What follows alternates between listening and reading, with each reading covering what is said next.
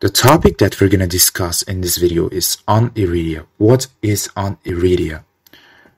The word aniridia implies that there is no iris, but in fact there is a small ring of iris tissue present which is variable in size.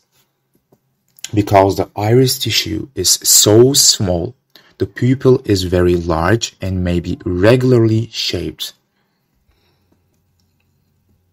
And aniridia generally caused by mutations in the POX6 gene. What is this gene? This gene provides instructions for making a protein that is involved in the early development of eyes, brain, and spinal cord, and lastly the pancreas. This protein is important. And aniridia can cause many symptoms. For example, poor vision, but this is not always present.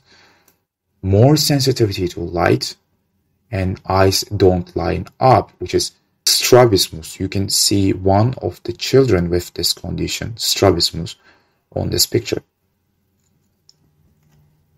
And if someone in your family has aniridia, you have an increased risk for it, because most forms of it are autosomal dominant. That means that a child of a parent with aniridia has 1 out of 2 chance of having it.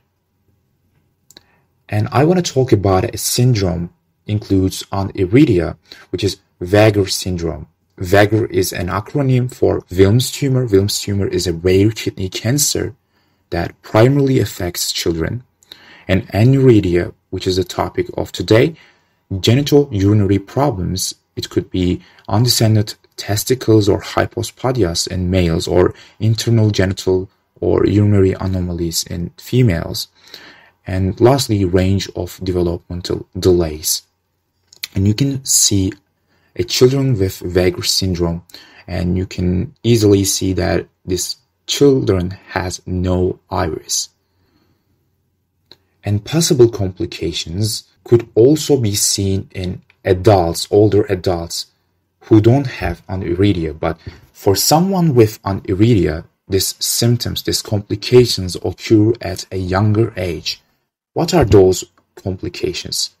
First, glaucoma. Glaucoma means elevated pressure in the eye.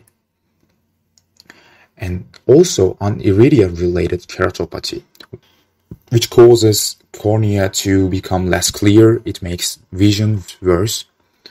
And cataract. Cataract means clouding of the lenses of the eyes.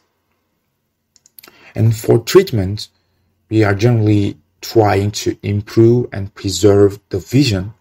And we can use drugs or surgery or contact lenses in some cases. So that is the end of the video. If you liked it, please push that like button, subscribe to my channel, and comment down below. See you on the next video.